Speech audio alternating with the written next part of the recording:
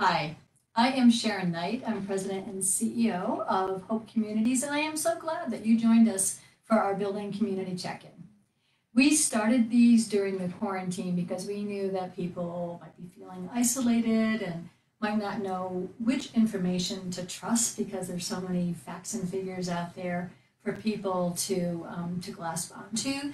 And we wanted you to know some information about the virus, resources available to you, maybe provide a little inspiration, and maybe provide some activities that would help you to get through this period. So we started the Facebook Live program 3 times a week, and now we are doing this event on Tuesdays and Fridays at 3 p.m. So we hope that you will enjoy this show and continue to check in with us on those days. So one of the things that we want to do is to try to get comments and feedback from people in our community. Building community has always been important to us, and we know it's more important now than ever. And so the Facebook Live format allows you to comment, use the chat section to comment, to ask questions, to send information to us that we may not have already known. So if you see that, usually it is on the far right-hand side of your screen, but sometimes it's on the left, but it'll say the chat function, and you can just type in. So if you're listening live now, that's awesome. Just sign your name and let us know. We do know that a lot of people watch these shows after the fact, though, and so our videos of the shows are on our Facebook page. And so please refer anybody that you know that might want the information from today to go to our Facebook page to listen to the video. And also, anyone can always reach out to us at info@hopecommunities.org with information, with questions, or with requests for help. We'd love to hear from you. So I'd like to have a little bit of news each time. And I'm not sure if you saw this, but our governor did sign a bill that provides $20 million in housing assistance to help renters and homeowners who are unable to make payments, and $20 million for small businesses that have not previously received the payroll protection plan dollars, and especially those who are veteran, minority, or women owned. There was a $5 million earmark for basic utility services for those who are financially impacted by the pandemic, and there's additional behavioral health dollars to assist those who are facing substance abuse and domestic violence issues during this time. Funding for unemployment, which is at a record level in our state, is being boosted, as well as sick time for hourly workers. Lots going on with that. Remember that across Colorado, we have had an uptick in the coronavirus in cases as towns have relaxed their restrictions. So please remember to still wear masks and still keep social distancing. It is so important, and we are not out of this yet. Also want you to remember that Denver's primary ballots are due on June 30th, and your voice and your vote matters. You should have already received your ballot in the mail. You can't mail it any longer because of the time frame, but there are lots of drop boxes around town. So please make sure that you get out there and vote. So it's my pleasure today to have a guest on the show. Jamie Polliard, Marketing and Communications Coordinator for Hope Communities, is going to provide us with some information on mindfulness. And as we have shared in the past, it's really important to look for resources that support your mental health as well as your physical health during this time. Many of us find inspiration in quotes, and they help to inspire us and set our intention for the day. And Jamie's going to share one of her favorite ones as we get going. And she says this has helped her a lot in the last few weeks. Absolutely. Thank you, Sharon. This has definitely been a quote I have gone to frequently as we've been dealing with quarantine. Every day, think as you wake up. Today I am fortunate to be alive. I have a precious human life. I'm not going to waste it. I'm going to use all of my energies to develop myself, to expand my heart out to others. to achieve enlightenment for the benefit of all beings. I'm going to have kind thoughts towards others. I'm not going to get angry or think badly about others. I'm going to benefit others as much as I can. And that's from the Dalai Lama in context with mindfulness practice today. I love that quote. I already told Jamie, I think I'm going to have to print that and put it by my desk. There's so many stresses out there right now and so much going on. And so to completely bring us back to center and have a quote like this, it would just be awesome. So, Jamie, why do you think that mindfulness practices are really important at this time? Well, I know we've touched a little bit on some of the shows that we've done, but I'm personally fascinated by a lot of the brain science behind mindfulness. We know that it helps with control anxiety and depression, but it's also so super important because studies are showing that it's helping strengthening immune systems. So as we are going back to our workplaces, our children are returning to school, like anything you can do to help strengthen all of your systems is beneficial. Recent research has shown that developing a mindfulness practice, even as little as 5 minutes a day, can also help people at risk for heart disease. It helps decrease cognitive decline as aging and Alzheimer's. We know about depression and anxiety and the direct benefit to depression and anxiety. Chronic pain. It also helps improve the quality and quantity of your sleep, and it can also improve your personal relationships. I'm also really fascinated by a lot of information around reduction in implicit bias, particularly with current events that we've been going through. One of my favorite leaders and thinkers on this is a woman by the name of Rhonda McGee. She's a professor at the University of San Francisco.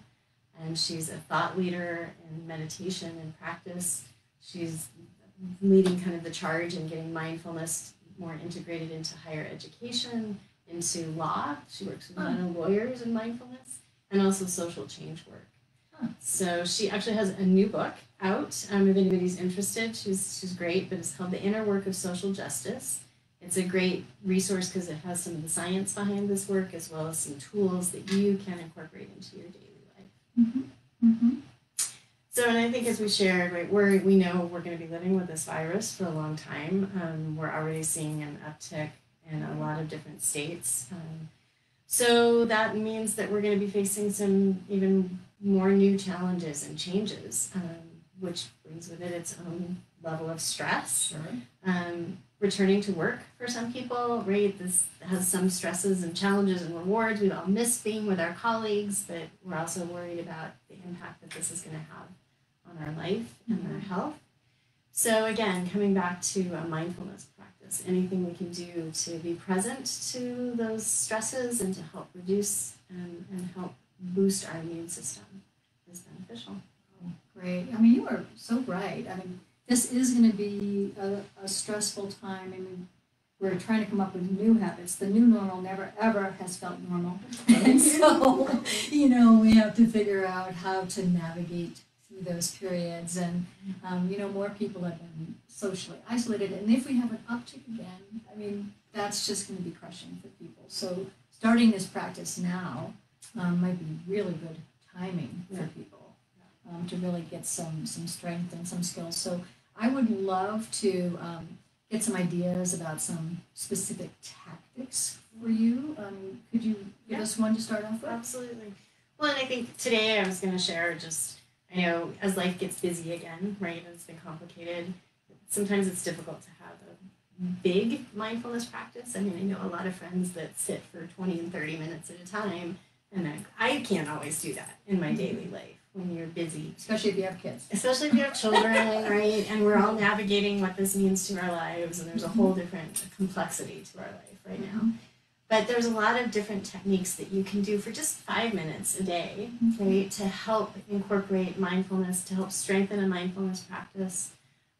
Maybe develop one that you've kind of developed during quarantine, where everybody's at. But there's lots of different techniques, and I thought I would share 5-minute practices, right, that you can kind of incorporate and spread out through your day as possible. So one that I go to frequently is in the morning.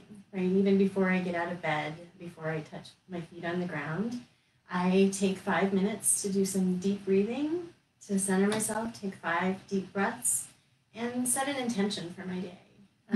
I think about what is going to matter the most to me that day. How do I want to show up for my family, my friends, coworkers? And instead of reaching for your phone to check email first thing, which is also a bad habit I have, I own that. Maybe try to just use that moment to do some centering, to think about how you want to start your day. Yeah.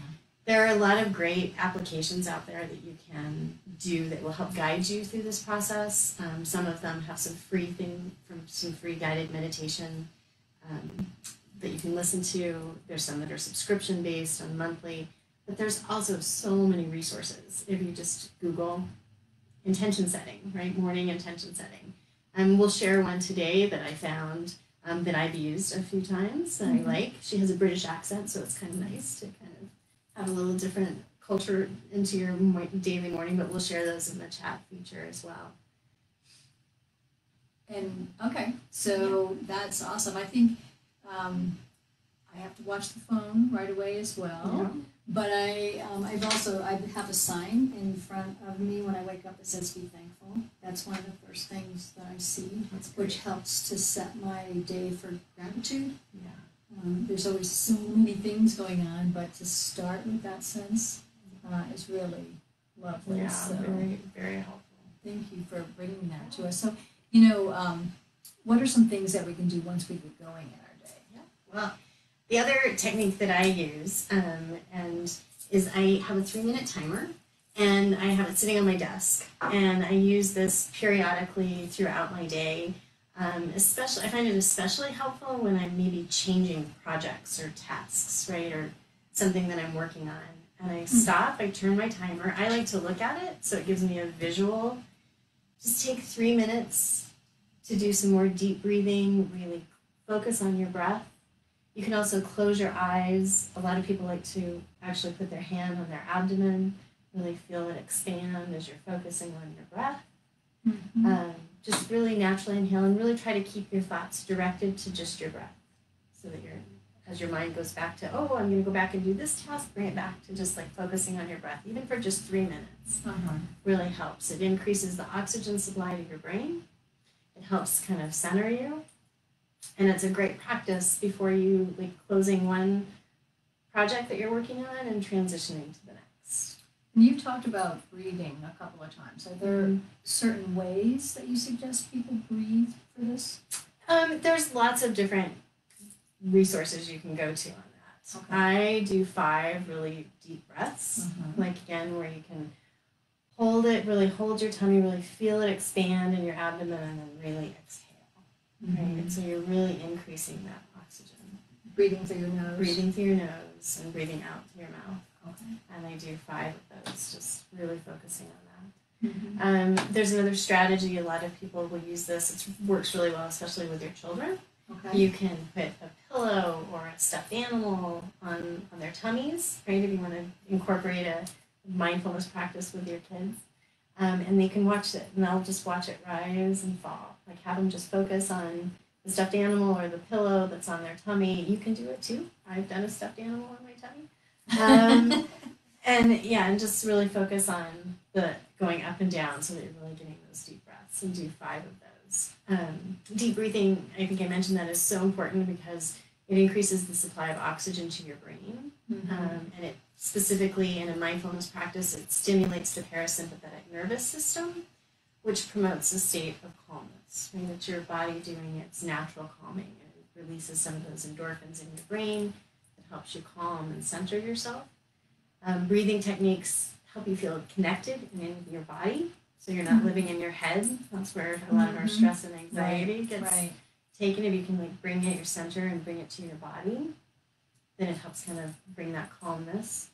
And again, if you can incorporate, there's a lot of science around this that I think is really fascinating, but deep breathing for 20 to 30 minutes practiced regularly throughout your day. So you don't have to do it for 20 or 30 minutes at a time. That's a lot. Yeah. But if you can do it in 5-minute chunks in the morning and 5 minutes at lunch, and it has found to dramatically reduce stress and anxiety for people. And I mean, we're talking about creating a new habit. Mm-hmm. And so one thing I've heard too is that if even if you can set the intention that you're going to try this for 3 weeks, that will help you to set a habit.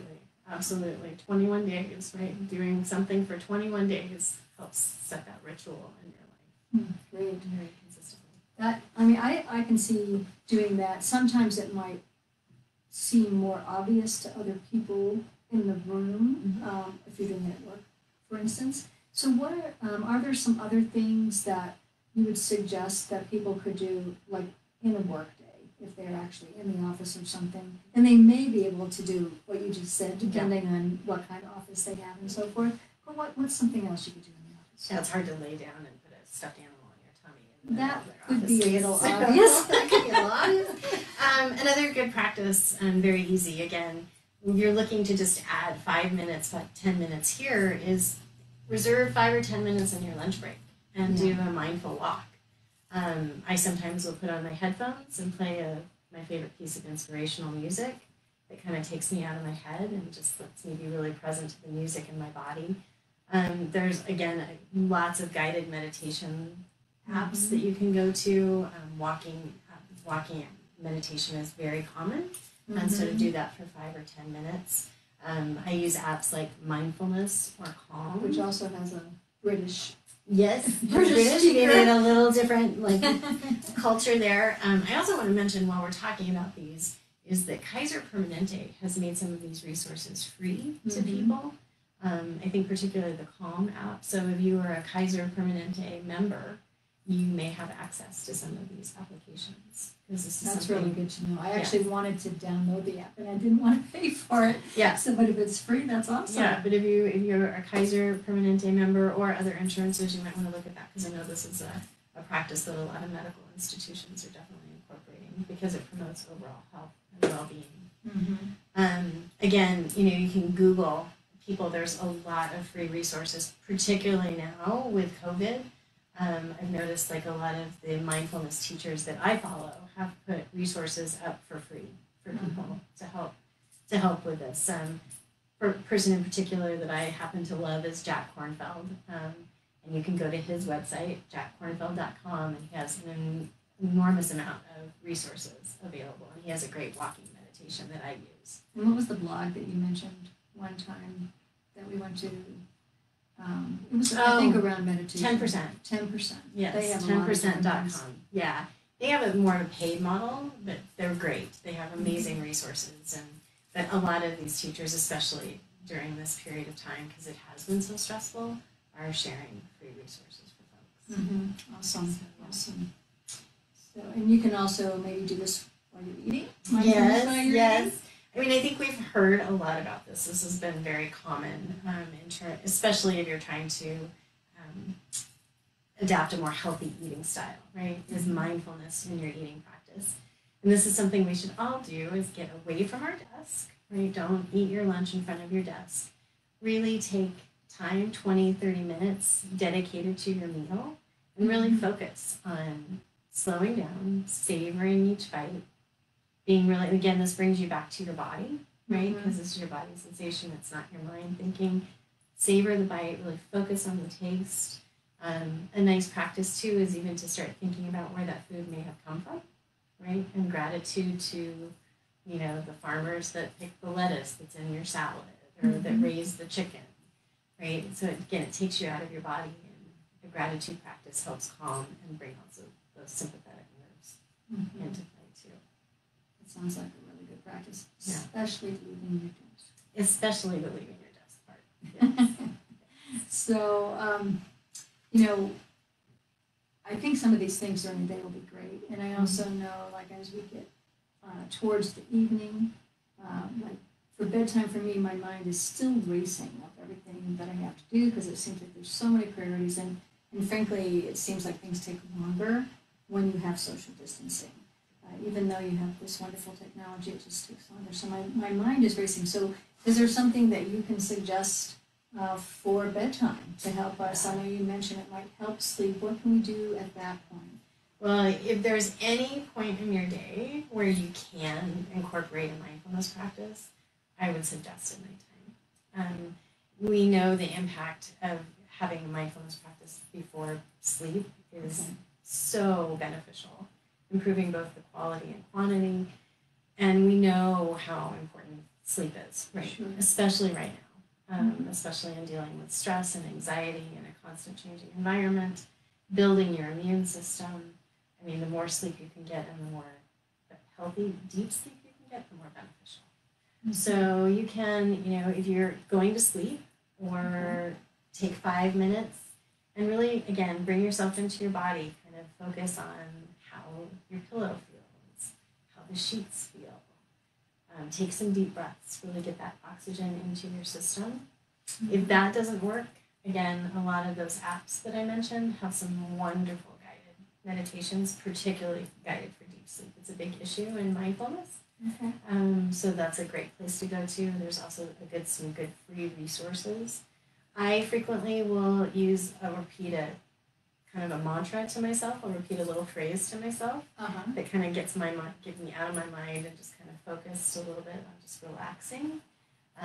Something like, I'm breathing in calm, I'm breathing out peace. That's one I use frequently. And you just kind of repeat that to yourself. You can repeat it out verbally. If your partner doesn't mind hearing you talk, if you have a partner, or you can just say it to yourself in your head. And frequently as you're doing a mindfulness, it's very, especially at nighttime, especially for me, I notice it's very hard to quiet that inner voice sometimes. So don't judge yourself, right? If your mind starts to take off, just come back to that statement again, and just slowly, be very gentle with yourself, and ease into sleep. How did you pick that mantra? That was actually a friend that shared that with me, and I was like, oh, can I use that? I like that. But yeah, I'm breathing in calm and I'm breathing out peace. And that goes kind of back to, I think, my personal intention too, and how I hope to live most of my days. So. Awesome. Well, so to do a quick recap, you want to just touch base on those 5 simple practices? Yeah, 5, again, like anywhere in your day that you can add 5 minutes of mindfulness. It helps your health. It helps reduce anxiety, depression. That's going to boost your immune system. If you're doing some of that deep breathing, you're bringing in more of that oxygen to your body, and that's just going to help all aspects of your health, right? So you can start your day with an intention. Just set the tone for how you want to live your day. Before you even get out of bed. Don't do anything. Don't pick up your phone. You can, take a break in the middle of your day, go for an intentional walk, have a little timer on your desk, periodically just take some time for yourself, a little mental vacation, so to speak. Do some deep breathing, reset yourself before you start your next project. Mindful eating is a great one, incorporating a little gratitude practice. And then, of course, before bedtime, super important. These are wonderful traits. I feel calmer just listening to her. So, if I could actually do this every day, that would be great. And I think it could be so helpful for so many people right now. People who are living on Hope Communities properties, people in the broader community. We need this now. We need to take care of ourselves now. And so, thank you for sharing those 5 tips. I've noticed even with our family, as we're, you had a whole different level of stress being in quarantine, but now as you're thinking about going back out, what does that mean? So your husband and your kids, have they used these practices as well? They do. We're not as dedicated as we would like to be. We'd love to be one of those people that sits for 20, 30 minutes at a time. But definitely my son uses these mindfulness practices, particularly deep breathing, when he gets very stressed. And my husband as well. We've noticed how important these practices have been in the context of our relationship. Because we've been together we've all been together a lot, right? And so being mindful just paying attention to what is going on in your brain before you actually blurt something out, right? That could be hurtful or create problems. So we've both been really grateful that we've had a mindfulness practice because we've noticed that it's come into play. And how do you think you've been doing this for a while, so how do you think it's really affected your life to build this practice? Dramatically. I mean, I came to building a meditation and mindfulness practice in a period of my life where I was having anxiety. I was having anxiety attacks that felt like heart attacks. So I worked with a mindfulness coach, thanks to Kaiser Permanente, right? They were the first one that really said, okay, this is where you need to start. Nice. And it's really been incredibly beneficial, not only in dealing with anxiety, but like I said, I noticed the impact in my personal relationships. And where, just paying attention to thoughts before you say something and what a difference that makes for people. Well, thank you so much for being here today and sharing your expertise. I have to say that from the receiver side, being around Jamie is a pleasure. And maybe it's the mindfulness, but everything you bring to the table in terms of expertise and skill, but also that connectedness with people, and part of that may be this practice. So I hope so. It's been a pleasure to work with you, and I'm so happy that you were here today. So we also are, as part of the show, going to share a little bit about books review each time, because we want you to have some inspiration to take some of this time for learning, and also just to have a really pleasant, enjoyable pastime. Almost all the books that we talk about on this show and review are downloadable at the Denver Public Library. And so if hopefully you'll get a chance to look at some of the reviews, download some of the books. Of course, you can always buy them at your favorite book vendor as well. And if at any point you'd like to share a book review from one of your favorite books, please feel free to email us at info@hopecommunities.org, and we'd love to get a videotape of you. If you don't mind me adding something, speaking of Denver Public Library, they're not open yet, but they have opened their returns. So if you do happen to have books that belong to the Denver Public Library, they're asking if you could please get those back. They have extended all the due dates till July 20th, so there's no fines, we didn't have that with the Denver Public Library anyway, but they do have to keep them in quarantine before they can put them back out into circulation. Okay. So if you can get them to them so they can start that process, that would be great. And they're also going to start curbside service again July 7th. So for those of us who like to hold a book in our hand, I do too. That will be coming back online very soon. And you can go to their denverlibrary.org, and they have a little bullet up at the top, COVID-19, for updates and how they're moving back into that. And I just was going to say, I know that I have, speaking of mindfulness and gratitude practice, right? I know that I've missed a lot of different things in my life that were part of my daily life that I think I took for granted for sure. Mm-hmm. And I have to say the library is definitely one of them. How grateful I am that we have something like that, to have unlimited information and resources available to us in their charge. Yes. I love the library. What a gift. What a gift. So thank you. Yeah. Thank you. Well, our book review today is going to be presented to us by Tracy Stewart. Tracy is one of our board members, and she has been in the field of philanthropy for a long time. She is reviewing The Color of Law by Richard Rothstein. The book is enlightening and disturbing, as it explores the myth that America's cities came to be racially divided through natural and private segregation. And really, the book showed through research just how integral federal, state, and local governments were in designing programs and policies that helped to create and reinforce neighborhood segregation. In fact, the book goes further on to show how those same discriminatory practices exist today and other ways that those discriminations have impacted opportunity and access to economic opportunity for so many. This is a really important book for learning right now, and Tracy does a remarkable and fascinating review. So please listen to her review, which will be posted in just a few minutes on our Facebook page. And please try to carve out space to read the book. I think that you will really enjoy it and that you really learn a lot from it. Yeah, I'll be reading that. Yes, I will. Yeah, it's really been very great. So I hope you have a great week. Thanks again for joining us today. We want you to take time to take care of yourself mentally and physically. I think that this mindfulness practice might be able to help you out a lot. We hope that you will get out in nature. It's always been a way to replenish for me, but we want you to be safe and keep your distance, your social distance from people. And masks are really important. We say that every time, but that's because it's so integrally important to keep you safe and to keep other people safe who are around you. If at any time you want to look for resources, please go to our website at hopecommunities.org.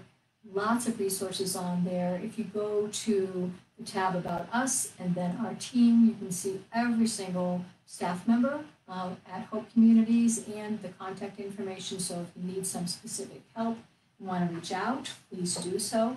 Also, you can always email us with a question or a request for service, or maybe a request to do a book review at info@hopecommunities.org. Thanks again for joining us. It's been a pleasure to be with you today. Bye-bye.